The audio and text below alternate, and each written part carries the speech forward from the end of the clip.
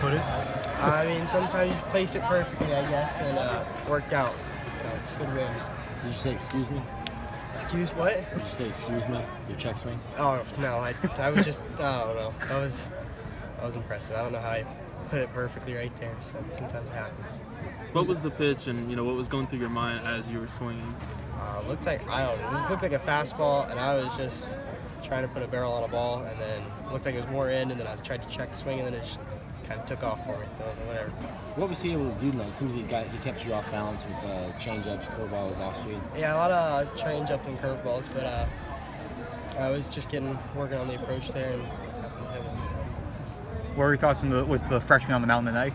I thought they looked awesome. It was really good to see them start to really take charge on the mound and throw a lot of strikes. That's always good. How big is this to get the first win over them this season?